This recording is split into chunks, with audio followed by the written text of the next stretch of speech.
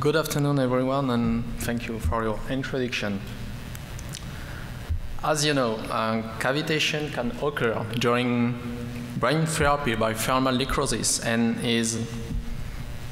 consequently, in order to assess the safety and efficiency of a treatment, cavitation has to be monitored. So the first step is, the first step is to know if there is cavitation. If no, okay, it's safe. But if there is cavitation, the second question is where it is.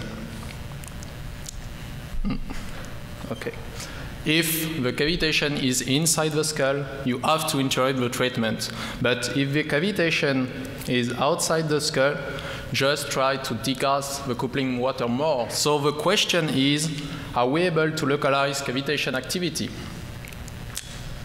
The first technique to localize cavitation is cavitation mapping.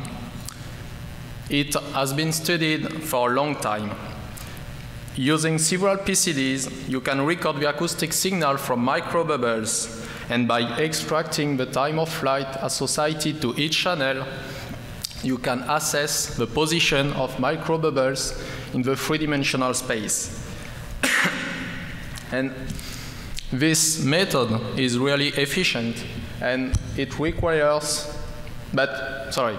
it's really efficient, but it requires typically more than 100 PCDs.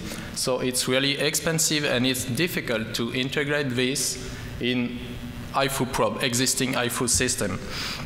Now, I want to introduce to you a second method with only, one PCD. We are using the harmonic content of the signal to binary localize cavitation activity inside or outside the skull. If you record signal from cavitation outside the skull, here is the typical spectra that you obtain with,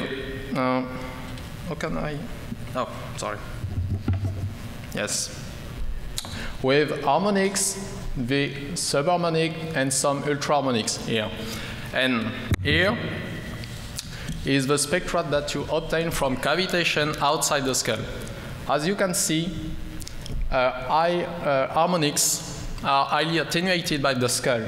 So, for example, if you compute the ratio between the 5/2 ultraharmonics over the half subharmonic, you obtain minus 15 decibel outside the skull and minus 30 decibel inside the skull.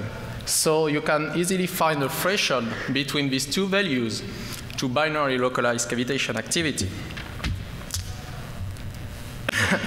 So just the previous diagram showed a typical in vivo setup, but I worked in vitro actually. Here is the setup that I use for mimicking a thermal necrosis in vitro. The first one is for cavitation outside the skull, so I only use a transducer that sonicated a calf brain sample and a PCD recorded the acoustic response of microbubble. And the second one mimics cavitation inside the skull. To do that, I only add a skull sample in front of my PCD.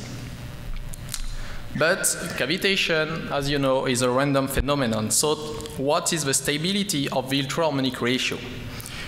We measured this ratio every 26 milliseconds, drawing 6 seconds for cavitation outside the skull in red, cavitation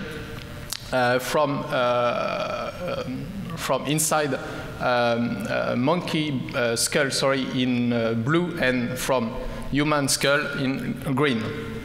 And you can note that this ratio are stable enough to find a threshold between cavitation inside and outside the skull. So finally, in order to assess the efficiency of our test, we evaluated its sensitivity and specificity. In vitro, it works perfectly. It is possible to find threshold to obtain simultaneously 100% in sensitivity and specificity. But to go further, now we will need to reproduce this test in vivo. Okay, finally, what are the pros and cons of mapping and binary localization? Mapping is efficient, but expensive and not easy for upgrading an HIFU system. On the other hand, binary localization is efficient, even if it's only binary. Yeah. But it requires only one PCD, so it's really inexpensive and it's easy for upgrading an HIFU problem. Okay, thank you for your attention.